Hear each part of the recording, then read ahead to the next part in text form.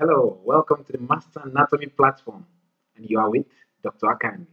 Today, we'll be talking about the cubital fossa, and in sure you'll get to know the location, the boundaries, the contents, and the clinical correlates of these cubital fossa. So, where is the cubital fossa located? The cubital fossa is a triangular depression found in front of your elbow, in front of the elbow. All right, so it's a triangular space, that's it, in front of the elbow.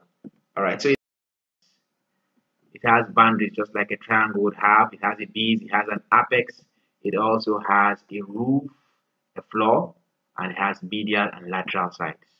All right, so the base is an imaginary line between the two epicondyles, that of the humerus, two epicondyles on the humerus. All right, now the apex is made up of a junction of two muscles. So let's talk about the medial and lateral borders first. So the medial border is made up of by the lateral border of the pronator teres muscle. So the lateral side of the pronator teres muscle forms the medial border, while the medial side of the brachioradialis muscle will form the lateral border. I hope you understand why we are saying medial side for lateral border, lateral side for medial border. It's because of the orientation of these muscles. So this brachioradialis muscle has a lateral side and a medial side. Of course, we are looking at the cubital fossa that is in a depression in between the arm and the forearm, and we are looking at it's just in the center. So we are looking at the medial side of this brachioradialis. But when you come to the pronator teres, because this cubital fossa is in the center there, we are looking at the lateral border of this pronator teres.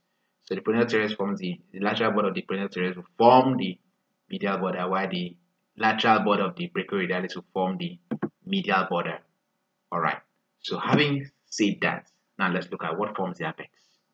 The apex is formed by the union of these two muscles, the brachioradialis and the pronator teres. So it's formed. This is the apex.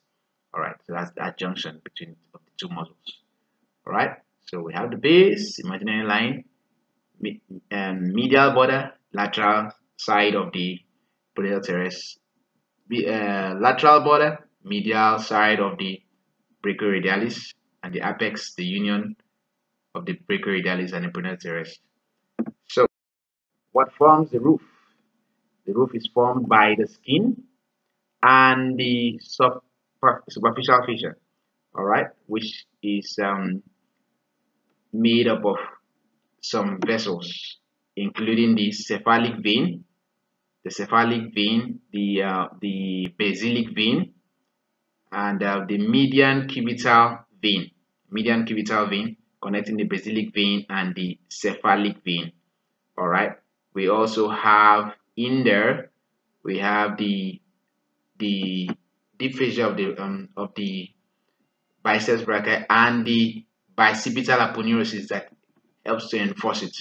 So you need to note that the bicipital aponeurosis is beneath the median cubital vein. So you see the bicipital aponeurosis is beneath, while the veins are on top of it.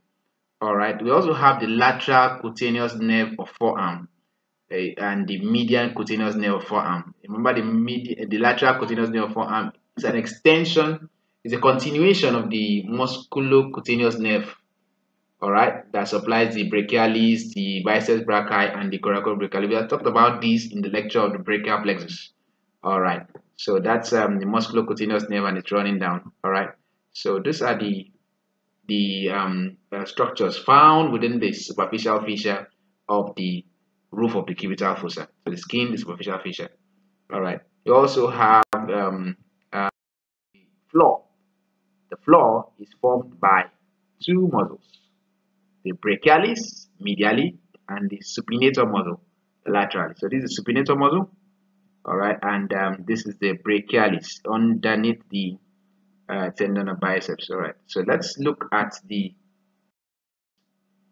contents of the cubital fossa. We'll arrange this content from lateral to medial.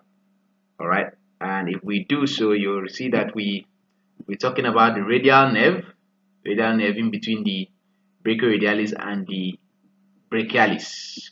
All right, so that's the radial nerve running in. So it has the deep branch and the superficial branch. So that's the deep branch, the deep interosseous nerve. All right, we also have the biceps tendon of biceps brachii. Okay, then we have the termination of the brachial artery forming the radial artery and the ulnar artery. All right, and then finally we have the median nerve. So that's the arrangement from lateral to medial. All right, remember that it ends with the median nerve. Always remember that it ends with lateral to median, ending with the median nerve. So the median nerve is the most medial. Radial nerve, tendon of biceps brachii, the termination of the brachial artery, and the median nerve lying most medial. We also have the ulnar nerve that is not really in the cubital fossa, it's just around that region and lies posterior to the medial epicondyle of the humerus. Okay, so that's the contents of the. So let's look at the clinical correlates. The very important clinical correlate here is the venipuncture, which has to do because of the medial cubital vein, the location of the medial cubital vein, which lies most superficial. All right, and the separation of this medial cubital vein from the rest of the deep vessels, especially the brachial artery and the median nerve. All right, so you see it's separated by the bicipital aponeurosis. That bicipital aponeurosis helps separate, and you see it lies on top of the bicipital aponeurosis, connecting the basilic vein with the cephalic vein. So that makes it easy for venipuncture at that point.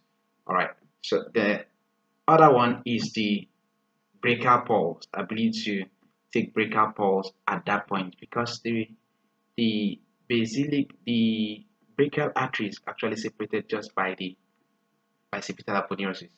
So it makes it easy for you to be able to take brachial. It's a bit superficial, but just that it is separated by the bicipital aponeurosis and keeps it deep within the contents of the cubital fossa. And that makes it easy for you to take brachial pulse. So that's about the clinical correlation. So thank you so much for listening. I hope you enjoyed today's lecture. Please try and visit our site, the masteranatomy.info platform, so you could see other lectures. You need to get to the lectures on the brachial plexus, lecture on the arm, all right, to be able to fully understand what's happening in the cubital fossa, all right. So familiarize yourself with the quiz and the cubital fossa and other lectures on that side. So the site again is www.masteranatomy.info. So thank you for listening. Here are references. See you in our next lecture.